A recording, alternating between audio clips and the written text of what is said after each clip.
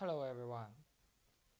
At first, thanks to MIDL for giving me the opportunity to show our work, the Skull-RCNN. Focusing on the skull fracture detecting, this Xian-based model was proposed.